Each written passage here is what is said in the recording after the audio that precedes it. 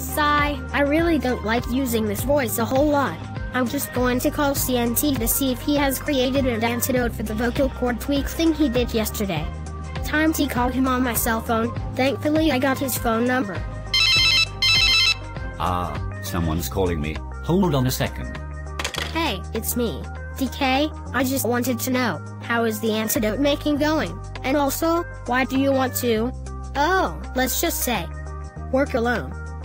I've worked alone. Alone it is. Alone it's always been, for a very long time. What do you even expect? I don't really want to encourage a baby's first career in villainy. You've got to be insane to do that at a very young age, if you know what I mean.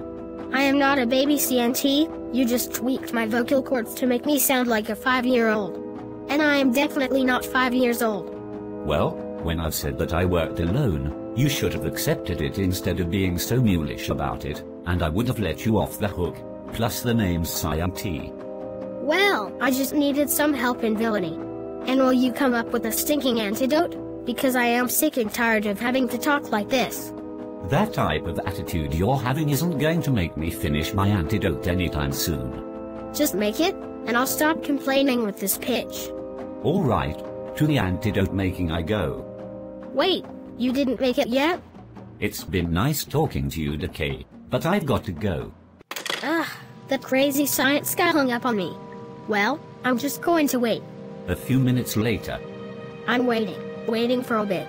A couple minutes later, more than a few. Waiting. An hour later. I've finalized the antidote, and now the timer has finished. Time to call. Yes. Is it finished? Tell me. Yes, come right into my lair and you'll drink up that antidote in no time. Yahoo! Guess what? I'm already at your lair. Wait, what? There you are. Just give me the antidote. I really need it right now. Take it. I have it right here. Let's hope this works.